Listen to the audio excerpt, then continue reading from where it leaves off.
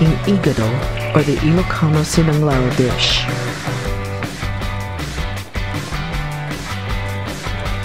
This is my California version of Igado or Sinanglao because of the following reasons. The first one, we removed all the ingredients of internal organs like kidney, heart, and liver for reasons that it is not readily available in our geographic market. Additionally, internal organs are known to cause the flare-up of gout because of its high content of uric crystals, or better known as uric acid. Besides, no one in my household like internal organs anyways. The second one is that this video is a recipe demonstration limited only to 4 servings. Most of the videos I've watched caters to a family of 8 or more. So, for the folks who only have 2 or 4 family members in a household, this video would be perfect. Let's get started.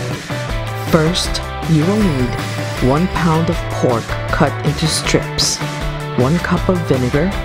The sugarcane vinegar is the authentic ingredient, but you can also use any type. I am using the white cane sugar vinegar here.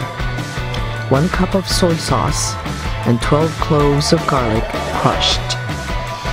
What you need to do is to combine the vinegar, soy sauce, and garlic in a bowl.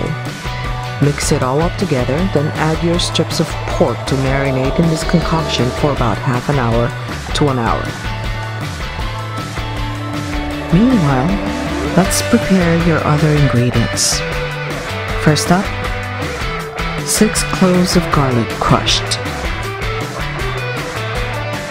1 knuckle of ginger sliced thin, 2 medium onion chopped, 1 red bell pepper and 1 green bell pepper julienne, half a cup of green peas. You can use the frozen version. I am using the Philippine canned peas here. Hummus powder, or the garbanzo beans if you have one available. The original is asking for the whole garbanzo beans and also soda crackers. But for now, for myself, we're only using the hummus powder. Your cooking oil. Of course, do not forget your salt and pepper.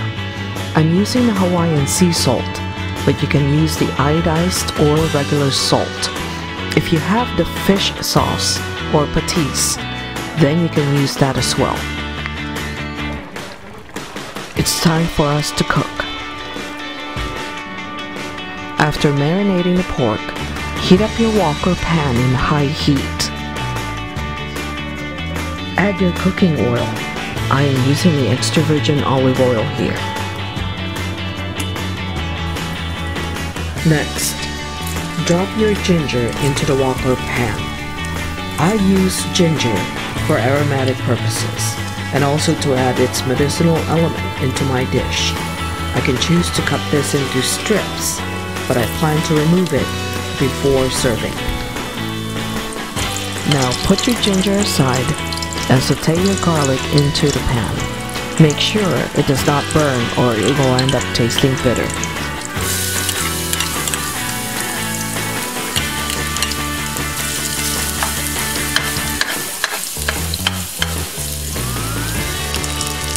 When the garlic starts to brown, you can add your onion into the pan and saute it together with your ginger and garlic.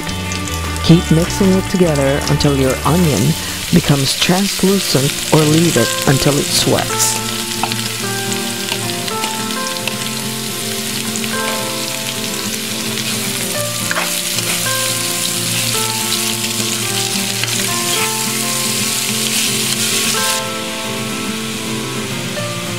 Now it's time to add your bay leaves and your red and green bell peppers.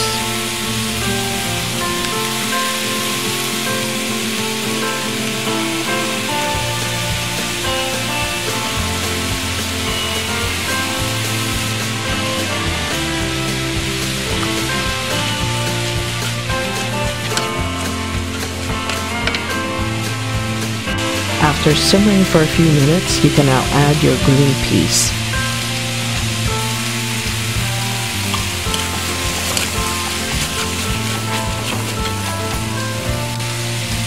After 60 seconds, you may now add your pork meat and the marinating liquid with garlic.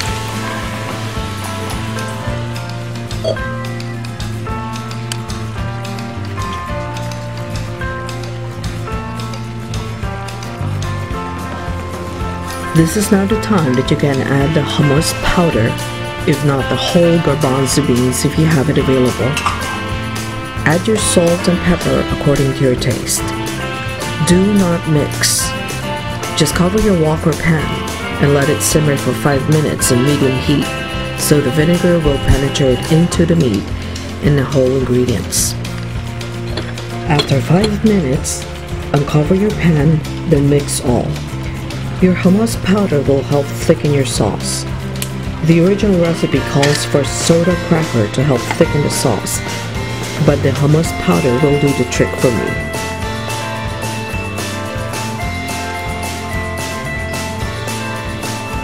After mixing all the ingredients, you may now add your water. I added 1 cup because, first of all, I like mine soupy, and I will simmer this for about 30 minutes more. I chose to add the red and green bell peppers now because I wanted the flavor to be infused into the sauce and the meat. At this point, I reduced the heat to medium-low.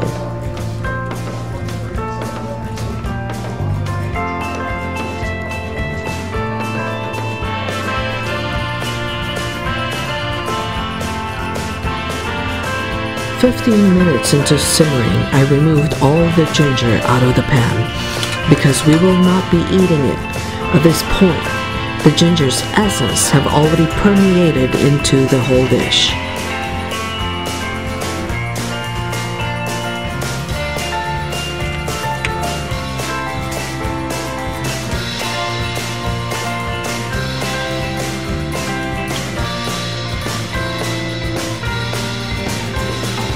Keep simmering for additional 15 minutes more before serving.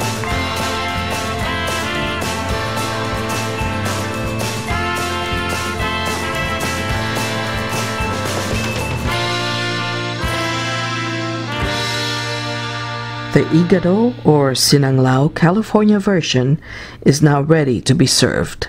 Happy eating!